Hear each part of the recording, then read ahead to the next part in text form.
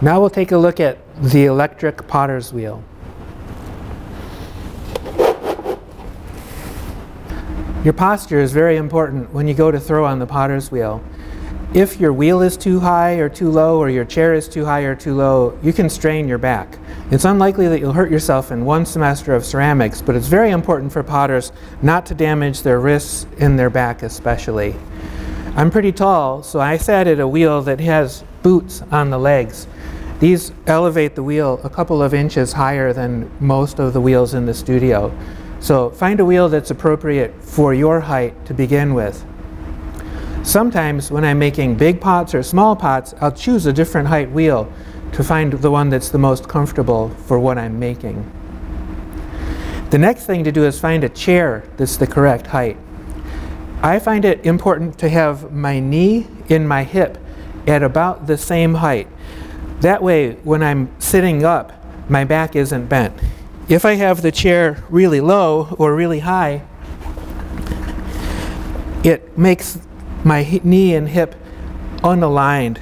Sitting with my knees higher than my hips is not very comfortable for my back. I have to bend more in order to reach the wheel. The same thing is true if the chair is too high. I have to bend too much. So finding the correct wheel height, I recommend you sit at a chair that goes up and down until you figure it out.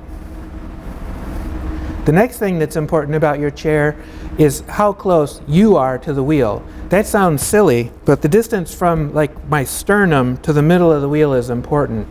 If I have the chair too far back, again I have to bend over a lot in order to reach the wheel. What I do is I put my chair right up to the wheel so that I'm as close to the wheel as I can get. Also, it helps for me to be able to set my hands down and reach the wheel rather than having to extend my arms out. I have much more control if I am close to the wheel.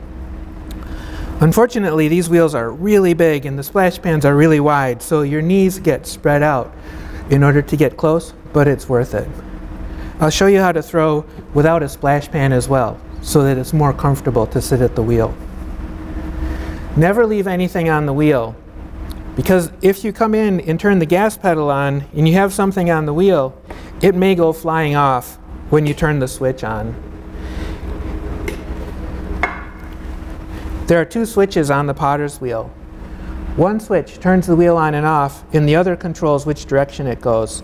If I turn the wheel on and it's going the wrong direction, I can click the switch twice to change the direction. Most wheels make a squeaking noise when they're going in the clockwise direction. So if you are going to throw left-handed, you should find a wheel that doesn't make that noise if you can.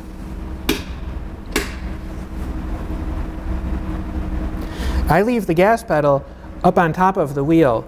The reason for that is, again, your posture. If you throw with your foot on the gas pedal, now my back is actually bent because one knee is higher than the other. If you have to throw with your foot on the gas pedal, you probably should put your other foot on a brick. If I do that though, now my chair is too low and the wheel is too low as well. You don't really need to change the speed of the wheel until you're in between gestures on the wheel. So I find it most easy to control the wheel speed using my hand. It's better for my posture. Which way should the wheel go? If you learn how to throw in Europe or America and you're right-handed, the wheel is going to go counterclockwise most of the time. If you learn how to throw in Japan or the Far East, it's probably going to go clockwise. It doesn't really matter. I can throw with the wheel going in either direction, and potter's tools are really simple, so I can hold them with either hand just as well. Many of my students are ambidextrous enough that it doesn't matter which way the wheel goes, and I'm going to suggest that you try one day with the wheel going one way, and then one day with the wheel going another way, just to see which way is more comfortable for you. For most of us, though, it has to do with which hand you're dominant with holding tools. With the wheel going this way, you're usually going to hold tools with this hand and touch the clay at about 4:30 on the clock. So when you're cutting clay away or holding a rib on the outside of the pot, this is my dominant hand. When I go to trim, the tool is going to be again in my dominant hand on this side of the pot. So that's the reason why right-handed people find it most comfortable for the wheel to go counterclockwise. It doesn't matter which way you choose to go, try them both. It's very important to recognize that clay is abrasive. I don't wear jewelry or watches because the clay will scratch your jewelry. It's also important not to press your hands against the wheel head. You want to let your hands skim right above the wheel head. This is cool and wet, and you won't feel your skin being sanded off. So don't do this. Also, be careful of the back of your fingernails, because if you press down against the clay in order to get underneath it, you can sand off the back of your fingernails as well.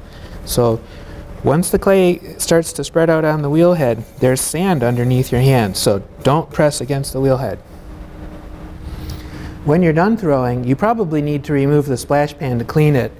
If it's not really messy, you can just stick a sponge in there and bail out the water. But most of the time, you have to take it off. There are 2 tabs on each side. Press down on these to unhook the splash pan. You can see that this tips it, so before you unhook the splash pan, it might pay to get the water out of there so it doesn't dump on your feet.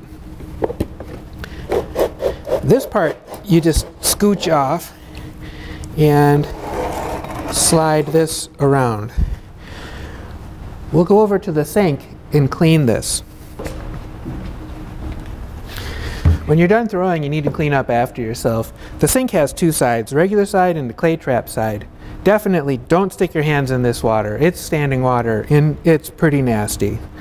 This is to catch clay so it doesn't plug the drain though. So if you're rinsing off clay covered tools, do it over this side. If you're just washing your hands, you can do it wherever you want.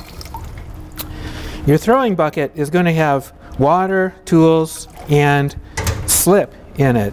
What I do is pour the water off through my fingers. This way I can catch any tools that are still in the bucket. Then put the slip through this screen. This will catch any other tools that you just missed. There was a rib in the bottom of my bucket, so the screen will keep it from getting into the clay. I don't usually wash my tools in between throwing sessions, so it's up to you. Any clay that's on top of the screen will end up drying out and we'll throw it away because we can't put stiff clay into the recycle bucket. So if you have clay on top, push it through the screen. Same thing goes with your splash pan.